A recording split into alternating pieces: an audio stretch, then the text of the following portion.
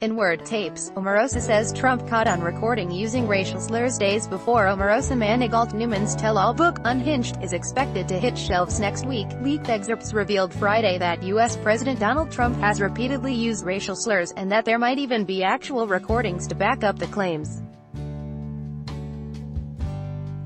According to The Guardian, which obtained a copy of her book, Omarosa, who is widely known by her first name due to her reality show fame, states that she was informed by 3 sources that Trump repeatedly said an *****er during the making of his reality show, The Apprentice. Omarosa first participated on the show in 2004 and later returned for celebrity editions in 2008 and 2013. Incredibly, this person, who shall remain nameless, picked up the phone. "We spoke," she writes. "On this phone conversation, I was told exactly what Donald Trump said, yes, the N-word and others in a classic Trump goes nuclear rant, and when he'd said them, during production, he was mic'd, and there is definitely an audio track. For over a year I'd been so afraid of hearing the specifics from someone who'd been in the room. Hearing the truth freed me from that fear. And only now that it's gone do I realize just how heavy it's been," she continued. Talk of Trump's use of the racial slur began to spring up as Trump was campaigning for the 2016 presidential election. At the time, reports indicated that there were tapes on which Trump is heard repeatedly using the slur, claims which were further pushed by actor and comedian Tom Arnold. Omarosa also went on to claim that she had personally witnessed Trump using racial slurs in the White House against George Conway, the husband of White House counselor Kellyanne Conway, who is Filipino on his mother's side. "Would you look at this George Conway article?" she quotes POTUS saying in the book. King flip.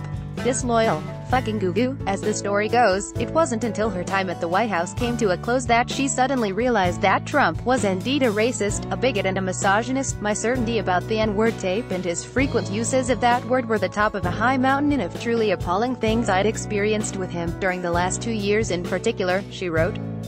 It had finally sunk in that the person I'd thought I'd known so well for so long was actually a racist.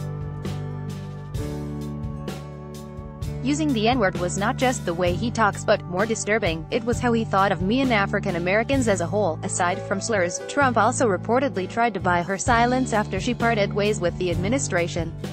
According to Omarosa, 24 hours after she'd gone in December 2017, she received an email with a contract to work on the 2020 campaign for $15,000 per month, according to NBC News. However, she noted, the non-disclosure agreement that came along with the offer was extremely restrictive. It said that I was forbidden from ever talking about the entire Trump family or the entire Pence family, to anyone in the universe, for all of eternity, she wrote. Some days after that particular incident, she received a flurry of notices from Trump's lawyers urging her to stay silent about Trump or else. In response to the allegations put forth by Omarosa, White House Press Secretary Sarah Huckabee Sanders called the Ohio native a disgruntled former White House employee who is trying to profit off these false attacks. It's even worse that the media would now give her a platform, after not taking her seriously when she had only positive things to say about the president during her time in the administration, Sanders stressed. And yet, after claiming that her tell-all will be explosive, Omarosa might have already ruined her chances of silencing her critics. During an interview with NPR's Rachel Martin, the reality show contestant contradicted herself, saying she actually heard Trump say an ******, as opposed to being informed of it by sources. When Martin confronted Omarosa over the discrepancy, going as far as reading the excerpt aloud, the author of Unhinged indicated that she'd heard the tape herself. But this isn't the only eyebrow-raising revelation about Omarosa's memoir to pop up recently. Frank Lutz, a Republican political consultant mentioned in the book, tweeted Friday, saying the tell-all is shoddy work. Even netizens have caught on and begun to criticize Omarosa, some calling for the release of these alleged tapes. The book, which is being published by Simon